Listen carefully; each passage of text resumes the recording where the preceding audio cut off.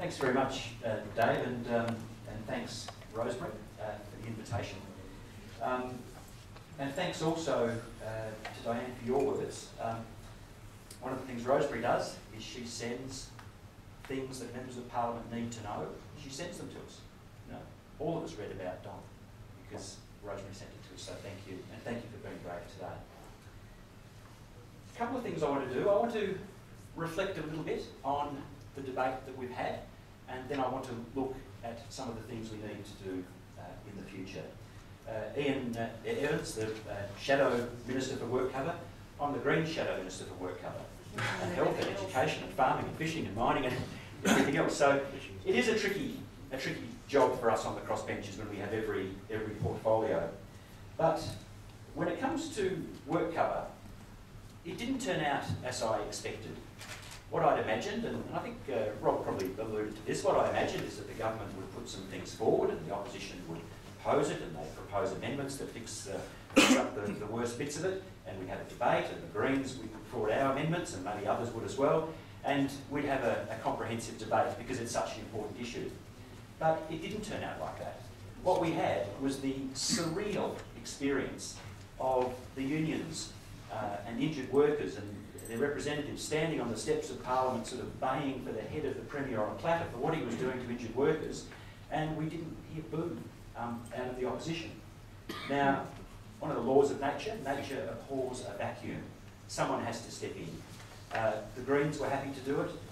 Anne, and I do want to acknowledge Anne in particular. She and I think, did most of the heavy lifting on WorkCover. You know, people said, oh, Parnell, he spoke for 8 hours. I had a couple of toilet breaks, a few meal breaks. Anne went for 5 without a toilet break. So it was a remarkable effort, but did we do it because we were attention seeking? You know, is that what it was about? No, because we're gas bag politicians. And not that either. It was such an important issue. My inbox, my mailbox was full of correspondence from injured workers. And I'll let you in on a secret here. As the Greens Member of Parliament, I don't have bucket loads of research staff. How do I work out what position to take on an issue that comes before me? And I'll tell you in relation to WorkCover, I had 5 sources of information, and I gave them respect in this order. First of all, what injured workers were telling me about the system, and in particular how the system didn't work and how the system let them down. Secondly, I talked to the lawyers. I'm a lawyer, I'm an economist as well. I talked to lawyers because at the end of the day, what we were debating in Parliament were new laws. And so I had to try and understand exactly what all these clauses and subclauses and paragraphs and subparagraphs meant. So I spent a lot of time with lawyers. The lawyers helped me to draft amendments, and I'll get to those in a minute. Next, I spoke to the unions as the ones who collectively were representing workers. And last of all, I spoke to WorkCover staff, bureaucrats, and the business lobby. That was the order in which I spoke to people to work out what was the problem and how do we go about fixing it. So we had a debate. Ian said that it was a rush debate, and I accept, Ian, what you're saying in relation to the lower house of Parliament. The lower house of Parliament is formed by the party with the most members. They control it. They control the agenda. They control the timing. It would have been rushed in the lower house of Parliament. But what I still fail to understand is why the opposition didn't just do the simple sums where they know that on the floor of the Legislative Council there are 21 votes. Only 7 of those were the Labor Party. Right? The Liberals have 8 and the crossbench have 6. If we had managed to work together, we could have sensibly dealt with the 150 or more amendments that I put forward. Instead, I put them up, we debated them, we voted, I lost. Put the next one up, debated it, voted, and we lost. Every single one after the other. 1 a.m, it's 2 a.m, it's 3 a.m.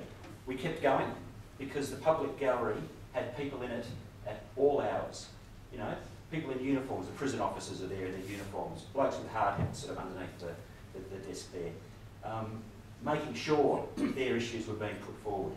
So I'm still disappointed that we didn't have the opportunity for a thorough debate, and I don't accept it was just the government pushing it through. I don't think they had a mandate. Did they go to the last election saying, by the way guys, 2006 vote for Mike Rann and I'll slash injured workers' entitlements? I don't remember hearing that. There was no mandate. We could have had a proper debate. Anne used the word filibuster. I disagree with Anne on that. Filibuster is when you're deliberately wasting time just for the sake of it. We had so much material that was things that were sent to us from injured workers. It was their stories. We needed to put them on the record. And Anne's right. I stopped after 8 hours. I reckon I stopped about halfway through the folder. So we could have gone longer. But I think we had made our point. It's generally regarded as rude and impolite to go that long. But I think we made our point. The final vote was predictable. The entire crossbench voted against the legislation. Liberal and Labor combined to vote for it. I said at the time that I would give the Labor Party members in particular one last chance to redeem themselves. I'll bring it back before the election. So I did a couple of months ago. Brought it back. The greatest hits version, if you like. You know, not 150 amendments, but 5 or 6 of the key issues. Things like common law rights, reversing the step downs for payments, some of the things in relation to medical panels, just to give Labor one more chance, because the great irony, and there's no great secrets out of schools, I'm not going to name them, but I had a conga line of Labor people knocking on my door as if I'm some father confessor saying, oh, sorry, we had to do it.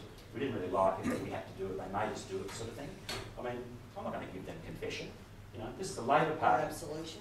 Absolution. Yeah, the Labor Party basically turning on the people who've supported them loyally over the years.